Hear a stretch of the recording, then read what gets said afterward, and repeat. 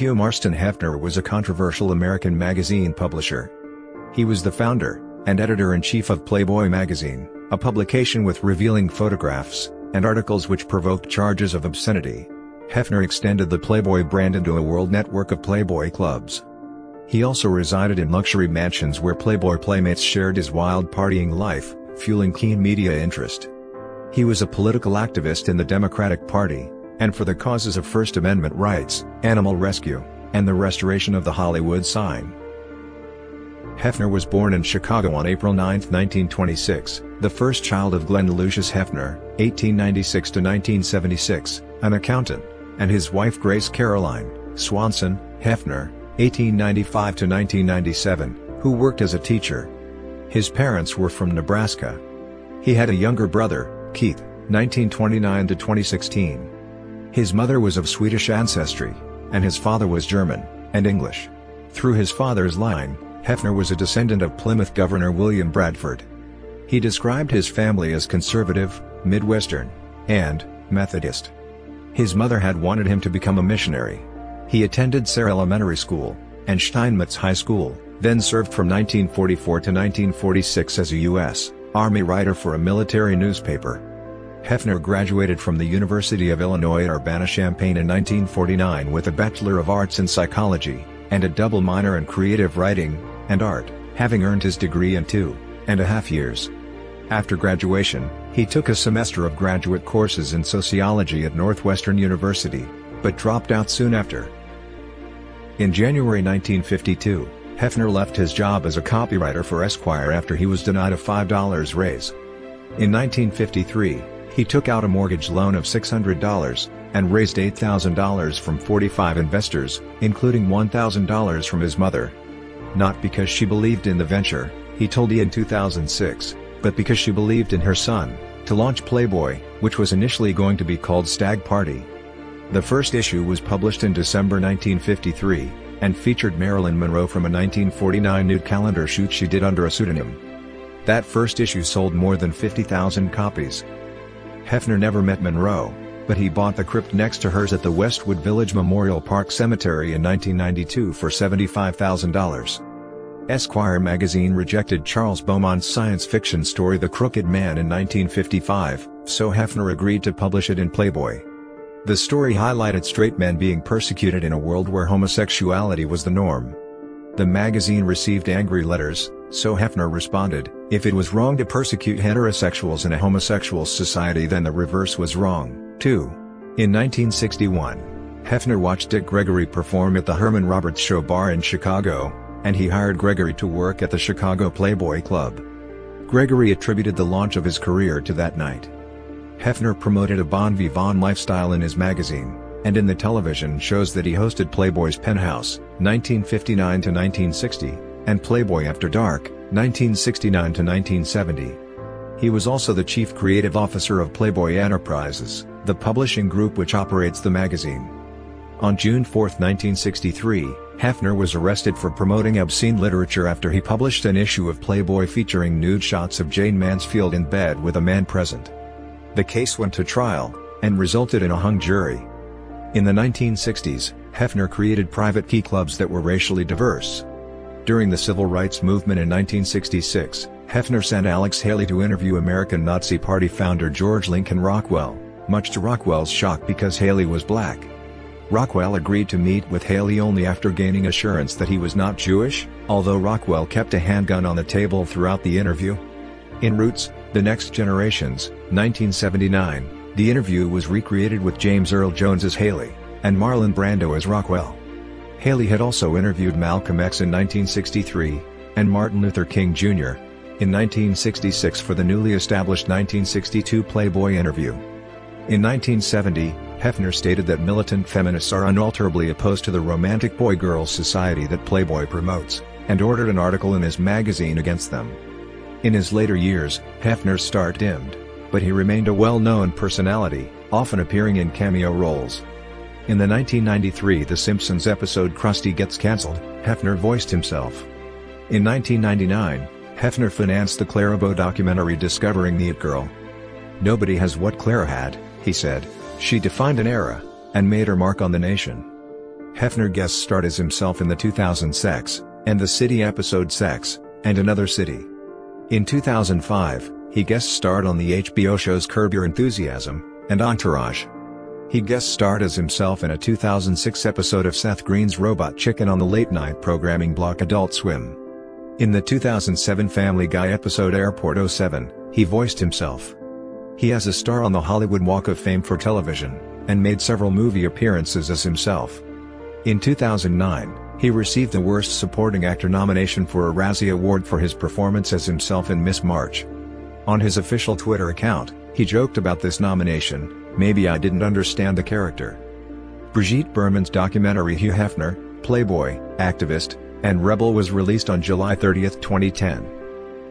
He had previously granted full access to documentary filmmaker and television producer Kevin Burns for the A&E biography special Hugh Hefner, American Playboy in 1996.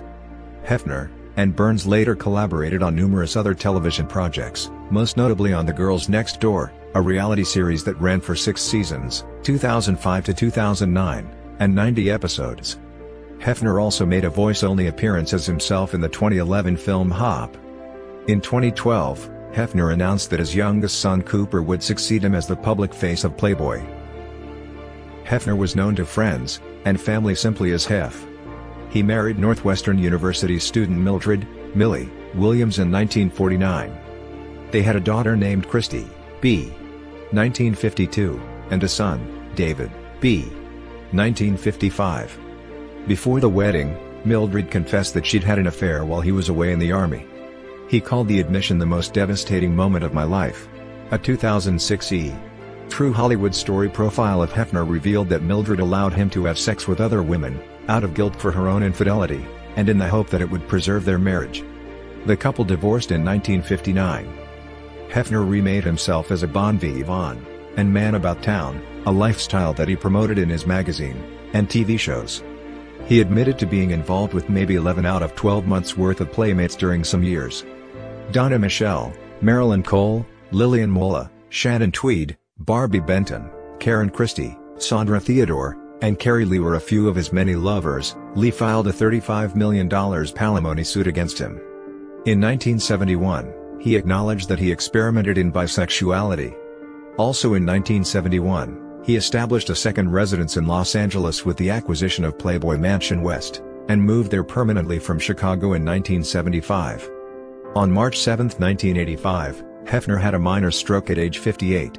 Whereupon he re-evaluated his lifestyle, making several changes. He toned down the wild, all-night parties. Also, daughter Christy took over the operation of Playboy's commercial operations in 1988. The following year, he married Playmate of the Year Kimberly Conrad. They were 36 years apart in age. The couple had sons Marston Glenn, B.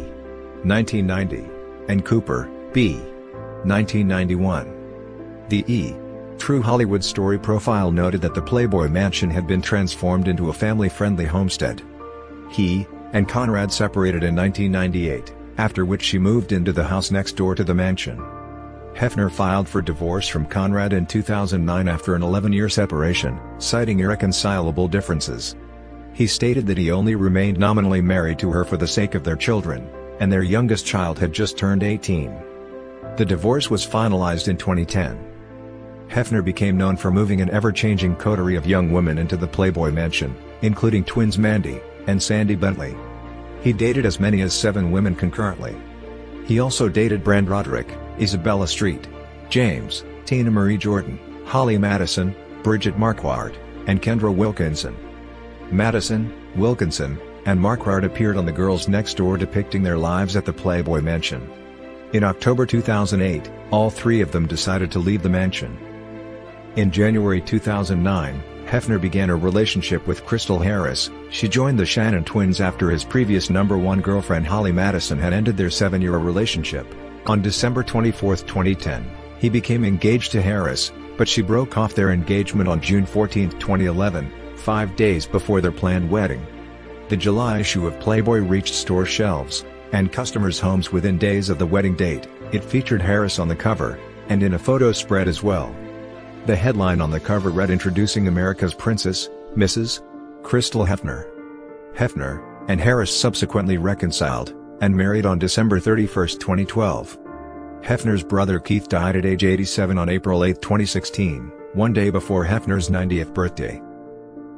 In January 2016, the Playboy Mansion was put on the market for $200 million, on condition that Hugh Hefner would continue to work and live in the mansion.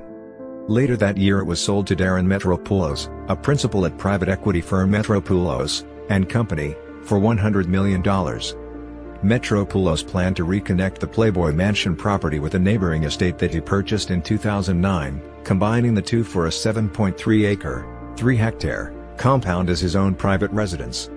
In May 2017, Eugenia Washington was the last Playmate of the Year to be announced by Hugh Hefner at the Playboy Mansion. Hefner debated the Playboy philosophy with William F.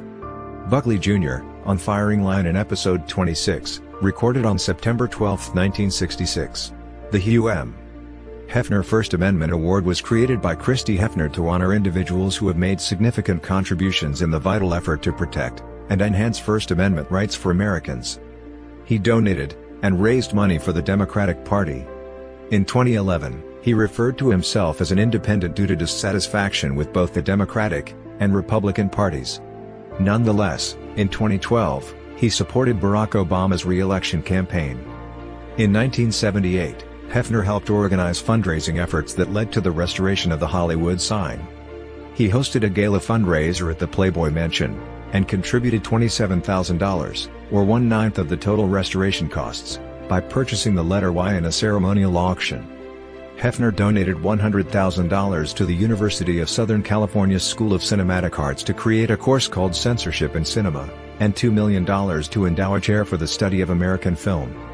In 2007, the university's audiovisual archive at the Norris Theater received a donation from Hefner, and was renamed to the Hugh M. Hefner Moving Image Archive in his honor. Both through his charitable foundation, and individually, Hefner also contributed to charities and other organizations outside the sphere of politics and publishing, throwing fundraiser events for Much Love Animal Rescue as well as Generation Rescue, an anti-vaccinationist campaign organization supported by Jenny McCarthy. On November 18, 2010, Children of the Night founder and President Drive, Lois Lee presented Hefner with the organization's first ever Founders Hero of the Heart Award in appreciation for his unwavering dedication, commitment, and generosity. On April 26, 2010, Hefner donated the last $900,000 sought by a conservation group for a land purchase needed to stop the development of the vista of the Hollywood sign. Sylvilagus palustris hefneri, an endangered subspecies of marsh rabbit, is named after him in honor of financial support that he provided. The Barbie twins, who are among a notable cohort of celebrity playmates, including Pamela Anderson, and Hefner's third wife Crystal Harris, praised the publishing icon for providing centerfolds, and extended members of the Playboy family with a platform for activism and advocacy on behalf of animal populations in need. Hefner supported legalizing same-sex marriage, calling it a fight for all our rights. Without it, we will turn back the sexual revolution, and return to an earlier, puritanical time. Hefner was very distantly related to the 41st and 43rd Presidents of the United States, George H. W. Bush, and George W. Bush, respectively. Hefner died at the Playboy Mansion on September 27, 2017, at the age of 91. The cause was sepsis brought on by an E. coli infection. He is interred at Westwood Memorial Park in Los Angeles, in the crypt beside Marilyn Monroe, for which he paid $75,000 in 1992. Spending eternity next to Marilyn is an opportunity too sweet to pass up, Hefner had told the Los Angeles Times in 2009. Suzanne Moore wrote in The Guardian that Hefner threatened to file a lawsuit against her for calling him a pimp. Defending her position, Moore argued that he was a man who bought and sold women to other men. She further stated that part of Hefner's business acumen was to make the selling of female flesh respectable and hip, to make soft porn acceptable. Julie Bindel argued in The Independent that Hefner caused immeasurable damage by turning porn, and therefore the buying and selling of women's bodies, into a legitimate business. Robin Abkarian wrote in the Los Angeles Times, quoting Wendy Hamilton, that Hefner probably did more to mainstream the exploitation of women's bodies than any other figure in American history, adding that he managed to convince many women that taking off their clothes for men's pleasure was not just empowering, but a worthy goal in itself.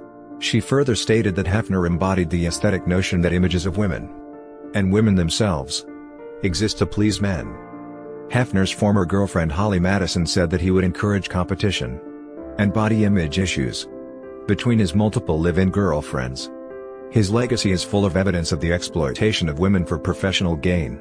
Ed Stetzer wrote in Christianity Today that Hefner would have the residence systematically cleaned whenever Christy Hefner visited in order to keep the realities from his own daughter. Stetzer further lamented the consequences of Hefner's role as a general of the sexual revolution. It's hard to fathom that anyone would have known what this would have turned into. Parents growing up today are fighting to keep their children pure. Spouses are fighting to keep their marriages intact.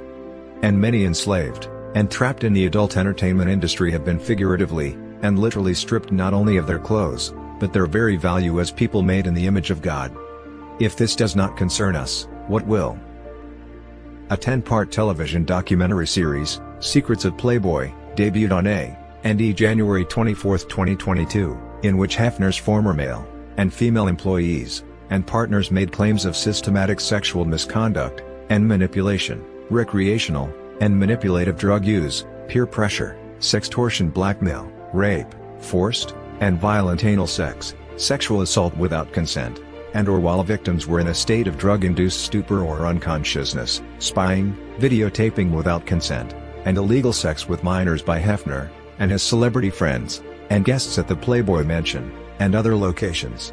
The PLBY Group, now publicly owned, distanced itself from Hefner in a statement released shortly before the first episode was broadcast, saying, "Today's Playboy is not Hugh Hefner's Playboy.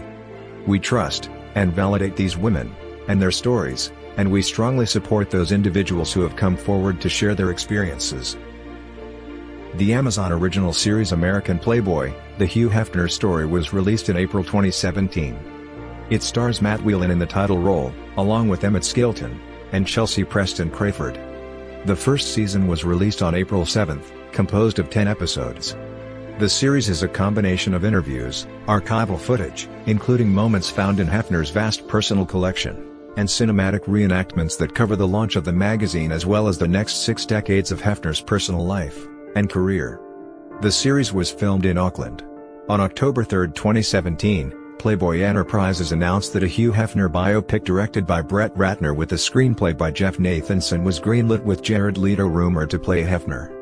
It was indefinitely put on hold following sexual harassment allegations against Ratner on November 2, 2017, and Leto's representative stated that reports of him being attached to the film at any point were false.